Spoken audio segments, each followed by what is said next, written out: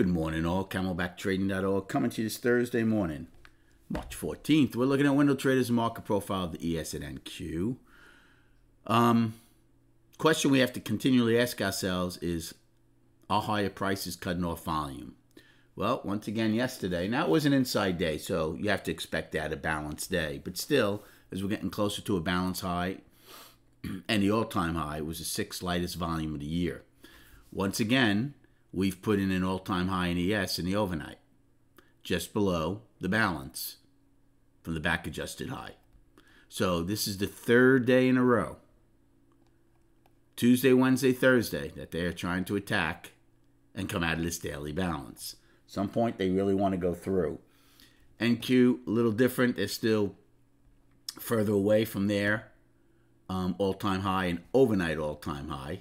Right now they're overnight high. Again, I'm in threes here, but it looks like it's right against yesterday's high, so very close. Righty, back to balance on a daily. Yesterday has traded mostly inside yesterday's range. We do have PPI out. Again, you would think after CPI being out Tuesday, it wouldn't move these algos as much, but you know that's probably not going to be the case.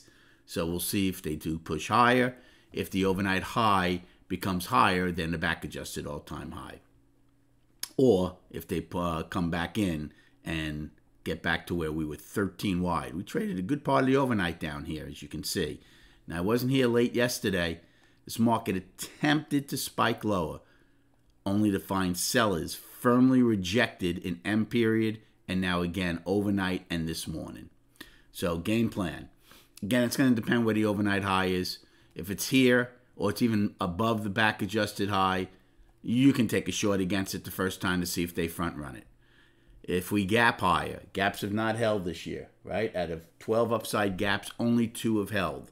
So again, I'm not saying you can't take a long against it. I would preferably take a long against it if it fills, and then maybe use value high as my out.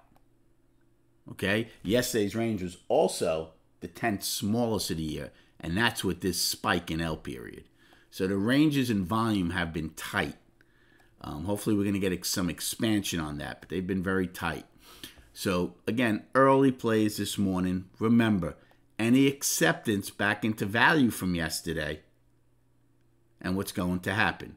We're going to go back down to this POC, the overnight POC and yesterday's POC. All right, keep that in mind. Okay, buyers tried for almost 2 hours yesterday, HIJ and part of K, before they failed and give it up. Well, they're trying once again this morning. And then chart-wise, again, the only one I'll show you is the daily, because that's the only one that matters, right? 5-day balance. Don't forget, we have an inside day. You go with it and monitor for continuation or lack of. Very important. Good luck trading today. Thank you for liking and subscribing to this channel, and we'll recap at 4 p.m.